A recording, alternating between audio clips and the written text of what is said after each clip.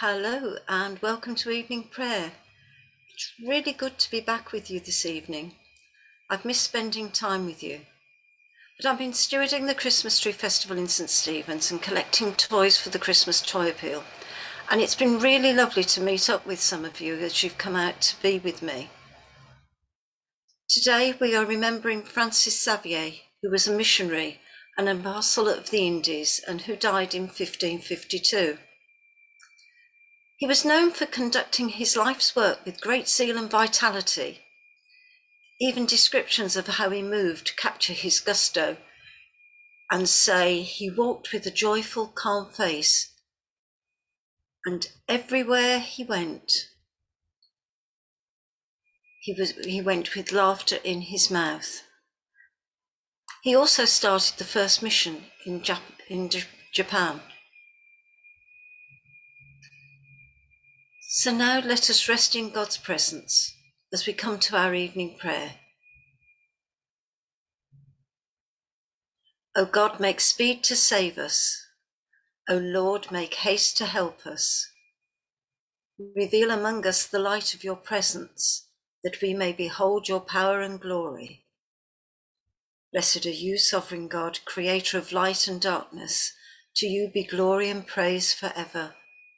As evening falls, you renew your promise to reveal among us the light of your presence. May your word be a lantern to our feet and a light upon our path, that we may behold your coming among us. Strengthen us in our stumbling weakness and free our tongues to sing your praise. Blessed be God, Father, Son, and Holy Spirit. Blessed be God forever. That this evening may be holy, good, and peaceful, let us pray with one heart and mind. As our evening prayer rises before you, O God, so may your mercy come down upon us to cleanse our hearts and set us free to sing your praise, now and forever. Amen. And so we come to our psalm this evening, which is Psalm 16. Preserve me, O God, for in you I have taken refuge. I have said to the Lord, you are my Lord. All my good depends on you. All my delight is upon the godly that are in the land, upon those who are noble in heart. Though the idols are legion that many run after, their drink offerings of blood I will not offer, neither make mention of their names upon my lips. The Lord himself is my portion and my cup. In your hands alone is my fortune. My share has fallen in a fair land. Indeed, I have a goodly heritage. I will bless the Lord who has given me counsel, and in the night watches he instructs my heart. I have set the Lord always before me. He is at my right hand. I shall not fall. Wherefore my heart is glad and my spirit rejoices. My flesh also shall rest secure. For you will not abandon my soul to death, nor suffer your faithful one to see the pit. You will show me the path of life. In your presence is the fullness of joy, and in your right hand are pleasures for evermore. Glory to the Father, and to the Son, and to the Holy Spirit, as it was in the beginning, is now, and shall be forever. Amen. Our reading this evening is from Revelations, beginning in chapter 21 at verse 22 and going on into chapter 22 to verse 5. I saw no temple in the city, for its temple is the Lord God, the Almighty, and the Lamb. And the city has no need of sun or moon to shine on it, for the glory of God is its light, and its lamp is the Lamb. The nations will walk by its light, and the kings of the earth will bring their glory into it. Its gates will never be shut by day, and there will be no night there. People will bring into it the glory and the honor of the nations. But nothing unclean will enter it, nor anyone who practices abomination or falsehood, but only those who are written in the Lamb's book of life. Then the angel showed me the river of the water of life, bright as crystal, flowing from the throne of God and of the Lamb through the middle of the street of the city. On either side of the river is the tree of life, with its 12 kinds of fruit, producing its fruit each month. And the leaves of the tree are for the healing of the nations. Nothing accursed will be found there any more. But the throne of God and of the Lamb will be in it, and his servants will worship him. They will see his face, and his name will be on their foreheads.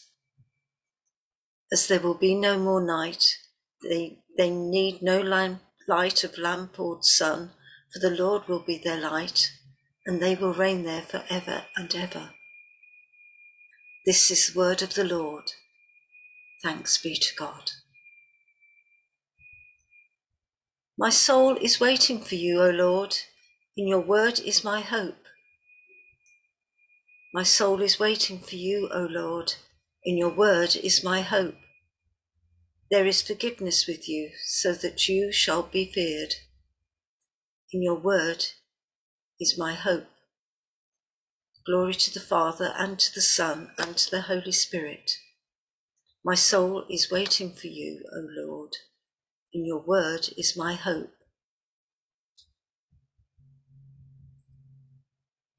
And so we come to the Magnificat, the Song of Mary. Lord Jesus, you are the one who is to come, the one whom we await with longing hearts. My soul proclaims the greatness of the Lord. My spirit rejoices in God my Saviour. He has looked with favour on his lowly servant. From this day all generations will call me blessed. The Almighty has done great things for me, and holy is his name. He has mercy on those who fear him from generation to generation. He has shown strength with his arm and has scattered the proud in their conceit, casting down the mighty from their thrones and lifting up the lowly. He has filled the hungry with good things and sent the rich away empty.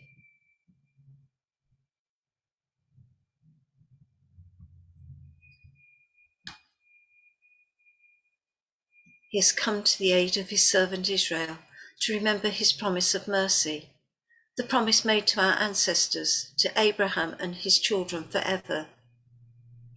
Glory to the Father, and to the Son, and to the Holy Spirit, as it was in the beginning, is now, and shall be forever. Amen.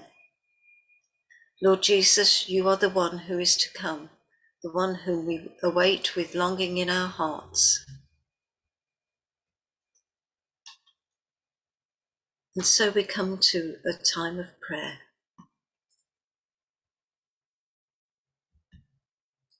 Let us pray.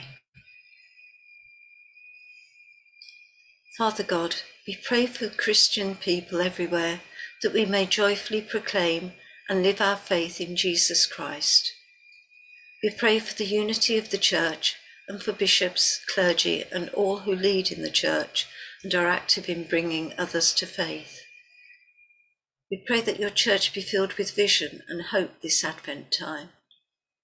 We thank you for our church community here in Redditch and for all those working so tirelessly to build on the foundations already laid. We put our trust in you, Lord, to guide us through the remainder of this year as we begin to look forward to the new church year ahead, and know that by your grace our church will grow and become stronger. Lord, in your mercy, hear our prayer. Father God, we pray for a long-held desire to have peace among all nations. We pray that the world may be rid of violence and hatred, to allow all people to grow in justice and harmony. We pray for world leaders that they may work together for the common good, not only in their own lands, but across borders. We remember those people caught up in the troubled areas of the Middle East and in Africa. We particularly pray for those people who are desperate to cross the Channel to reach the UK, and those struggling to cross other European borders. The issues faced are many and complex, sometimes due to conflict, sometimes suffering caused through natural disaster or tyrannical regimes operating in many countries, sometimes self-interest. We pray for hope of a new enlightenment, where weak, ordinary and genuine beings are no longer exploited and taken advantage of by the strong and the aggressive, whose mantra is always might is right. Lord, in your mercy, hear our prayer. Father, we pray for our local community here in Redditch and for all people in their daily life and work. We pray for the young and the elderly, for parents, for families, and all who are alone. We give thanks that we live in safety and freedom. We pray for those who help to keep us safe and for all who work hard to uphold the values of our society. You bless us in our coming and our going, in our waking and our sleeping, and in our daily work. Make our love and good deeds a reflection of the freedom given to us. Lord, in your mercy, hear our prayer. Gracious God, we raise before you the sick, the lonely and distressed, and especially those without hope for the future. We pray for healing, wholeness and hope in their lives. And we think especially tonight of a little girl called Maria, we are praying for your healing, Lord, for her. Help us to bring life and love, joy and hope to those who live in despair. Let them not abandon hope. And we pray for those who are bereaved, having recently lost family or friends. May they be comforted and consoled in the warmth of your ever-giving love. Lord, in your mercy, hear our prayer. And loving God, as we go into our Advent journey in faith, we ask you in hope to minister to our needs. Almighty God, give us grace to cast away the works of darkness and to put on the armour of light, now in the time of this mortal life, in which your Son Jesus Christ came to us in great humility, that on the last day, when he shall come again in his glorious majesty, to judge the living and the dead, we may rise to the life immortal through him who is alive and reigns with you in the unity of the Holy Spirit, one God, now and forever. Amen. And awaiting his coming in glory, as our Saviour taught us, so we pray. Our Father in heaven, hallowed be your name. Your kingdom come, your will be done, on earth as it is in heaven. Give us today our daily bread, as we forgive those who forgive us our sins, as we forgive those who sin against us. Lead us not into temptation, but deliver us from evil. For the kingdom, the power, and the glory are yours, now and forever. Amen. May the Lord, when he comes, find us watching and waiting. Amen. Let us bless the Lord. Thanks be to God. And thank you for joining me this evening. Richard will be back with you next week, and I'll be back with you next Friday.